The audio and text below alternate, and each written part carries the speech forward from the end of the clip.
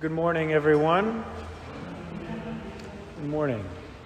I think I've mentioned before that a few years ago I was a counselor at the Ionian Village summer camp in Greece. And the unique thing about this summer camp is that every other day while at camp, the counselors lead the campers out on day trips to various amazing religious sites such as churches and monasteries all around Greece. And for each one of these day trips, a few counselors in particular are in charge of 5 different buses that take the kids from place to place. And if you are a bus leader, as these counselors were called, you had the most responsibilities out of all the counselors. And to remember all of your responsibilities, you were given a very, very important clipboard, which listed the itinerary for the day as well as the names of the kids that you are responsible for. It was drilled into us that no matter what happened on this day trip, do not lose your clipboard. We were never to let this clipboard out of sight. This clipboard was the most important possession that we could possibly have, and no matter what, we could not lose this clipboard. So anyway, one of the days at camps, we were taking the longest trip of the summer to the island of Kefalonia to see the great monastery of St. Gerasimos. And that morning at breakfast, the bus leaders were being announced for the day. I was sitting at my breakfast table when I heard bus number 1, leader Christo Papadimas. So I immediately reported to the office to pick up my clipboard for that day. The day went very smoothly and we made it to the monastery of St. Gerasimos right on time. Now at this point I had been to the monastery myself about 3 times. So while the kids explored the grounds of the monastery, I simply rested inside the new church building on one of the seats in the back of the church. A few minutes passed by and one of the kids called me over to ask a question about one of the icons in the church. I was explaining the icon to him when one of my fellow counselors came up and asked me, "Hey Christo, what time are we leaving the monastery for lunch?" I went to check the itinerary to answer her question, when to my horror I realized no clipboard. And immediately I went into panic mode. I searched high and low in the church, no clipboard. I ran outside passing my fellow counselors. "Have you seen my clipboard? My clipboard, have you seen it?" No one had seen the clipboard. I ran all the way back to the entrance of the monastery. I searched the old church. I asked the counselors stationed up there, no clipboard. I frantically jogged back to the new church. As the minutes ticked by, I became increasingly panicked about losing this clipboard. After a few desperate minutes longer, I slumped back into the seat in the back of the new church where I had sat earlier, exhausted and defeated. I was sitting hunched over, desperately trying to remember where I lost it. After no recollection, I sat and leaned back in my chair. When I looked up, I realized that there was a very large icon of St. Fanurios almost directly in front of me, but over to the right 1 space. Oh, the irony, I thought to myself. Here I am next to the patron saint of lost things, and I have just lost something very important. I looked up over at the icon of St. Fanurios, then followed the path of the icon to the seat positioned directly in front of it with one last desperate hope of a place to look. And much to my relief, as my eyes went to the chair, there was my clipboard.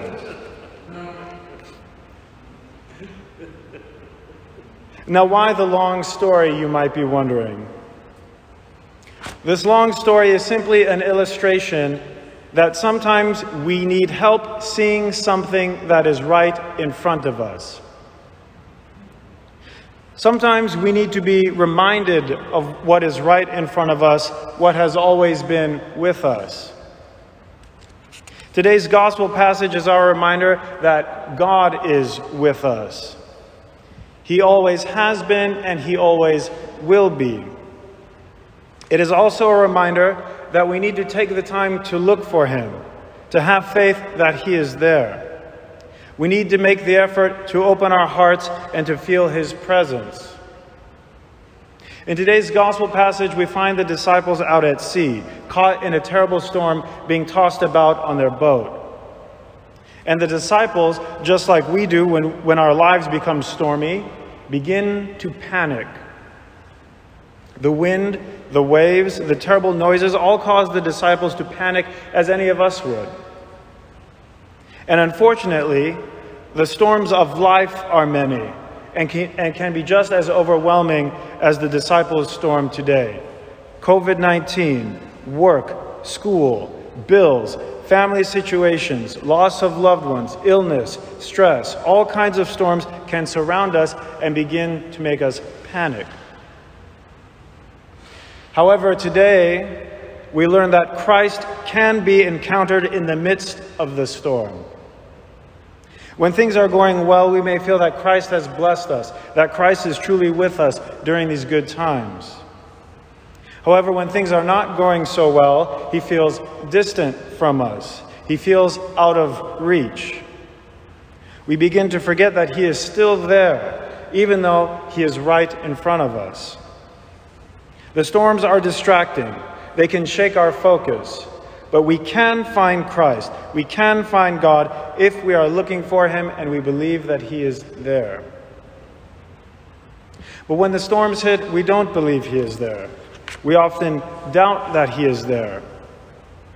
Christ himself appears to the disciples during the storm, and he even speaks to them.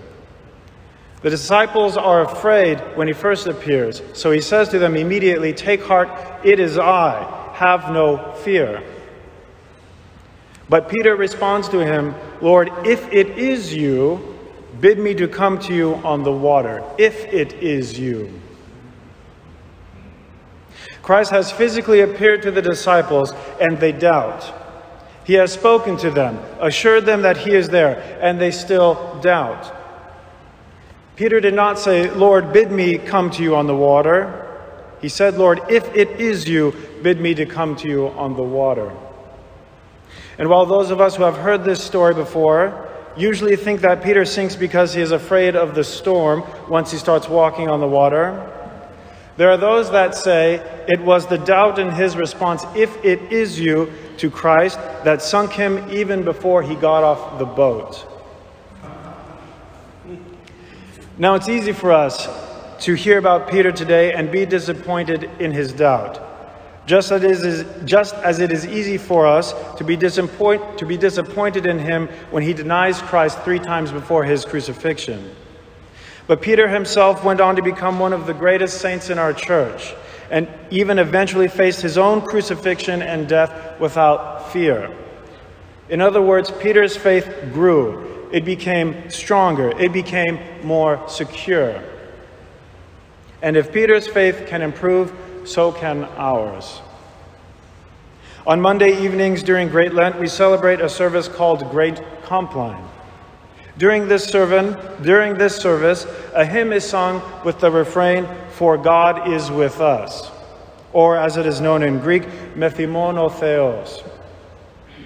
It is a most beautiful and calming hymn, and the refrain proclaims a deep truth and communicates a powerful message. God is present. He is in this world and is in our church and in our lives. It may seem difficult for us to recognize that he is here with us, but we simply need to look in the right place.